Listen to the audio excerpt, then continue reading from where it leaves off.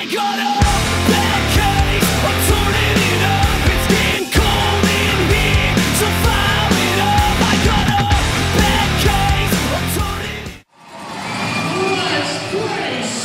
up. Since 1999, the IceHogs have made Rockford their home.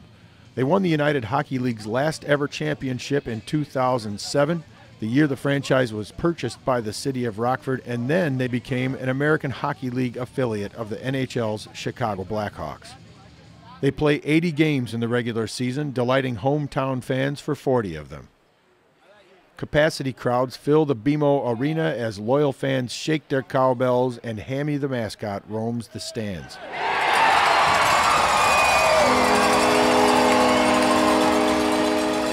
The fans are quick to show their appreciation when their team scores goals and are just as quick to belittle the away team at every possible opportunity. Here she comes now, saying morning, morning.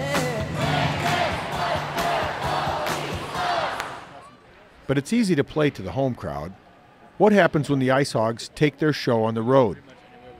What does it take to move the operation to, say, Peoria or Abbotsford or arch-rival Chicago Wolves? Mike Peck, the IceHogs play-by-play announcer, compares how he and the players prepare for a road trip. You know, from a travel standpoint, it's all the same. Everybody just has to pack their own stuff up and make sure it's on the bus. If we're flying, the bus drives to the airport or the equipment truck and drops all of our gear off. So it varies from trip to trip. From the actual travel standpoint, it really isn't any different, whether you're a coach, a player, a trainer, or the broadcaster.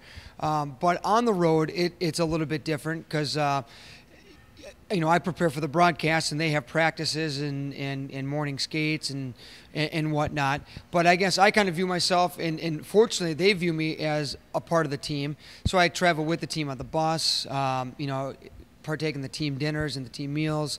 So it's I'm part of the team, even though I'm not down in the locker room for the games or during the games and whatnot. So, but for preparation, yeah, just really getting your, you know, right amount of clothes packed. You don't want to overpack, don't want to underpack, depending on where we're going as well. You know, for warm clothes, if we're down in Texas, you don't obviously have to bring a jacket. But it's wintertime, so you always got to pack warm, I guess. Once the team has arrived at their destination, Mike's work continues. My routine on the road, if it's an overnight trip, you know, meaning we're staying in the hotel the night before, you know, I like to get up, I like to do a little workout in the morning, go eat breakfast, get on the team bus to the morning skate, which is usually around 9:30 in the morning. I like to do all my interviews in the morning with the coach, the IceHogs coach, which is Ted Dent, and then usually one of our players, and then a player or a coach from the other team. So I try to do that all in the morning, then go back, do a little website work, and then go to the team lunch after that. I try to trickle in at the end so all the guys go through and get the lunch first, which is basically a buffet type lunch at the hotel. And then after that, you know, just kind of do some preparation for the game and do some catch-up work either for the office or on the website.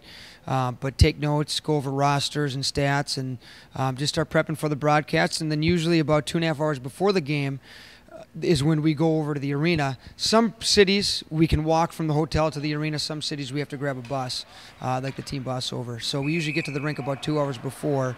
Hopefully my stuff is set up. Usually I try to do that in the morning as well. And then same thing, just kind of mingle a little bit with the other broadcaster, grab a little dinner, and 30 minutes before the game, the broadcast starts.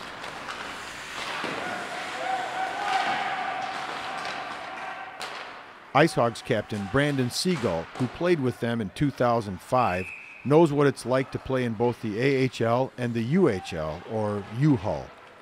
Oh, it's two different leagues. I mean, you know, in the U-Hull, it's you know, it's more, I'd say a little bit more casual.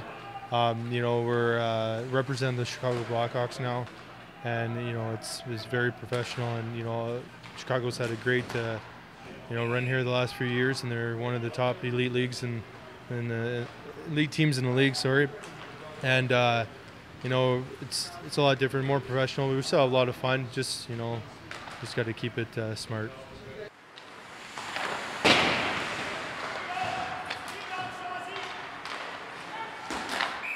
There can be a lot of antagonism at road games from the crowd. Hockey fans are not known for hiding their feelings about the opposing team. but Segal takes it all in stride. Yeah, it's fun. You know, obviously there's some road teams that have some great crowds and they're loud and obnoxious, but you know, you kind of thrive on that. It's fun. It's a good atmosphere. You know, it gets you going and gets you into the game. And I enjoy going to road games, and if they have huge crowds like that, it's fun.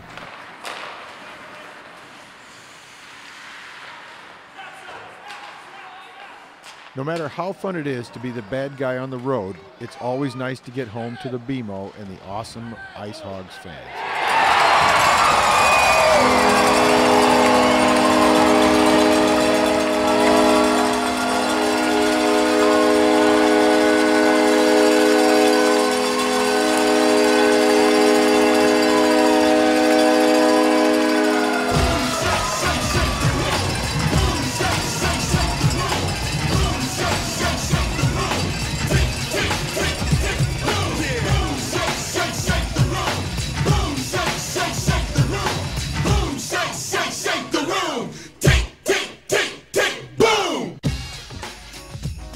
Moni Moni, copyright Tommy James. Boom, Shake the Room, copyright EMI. Used without permission. Produced by John Robertson and Paul Stalter.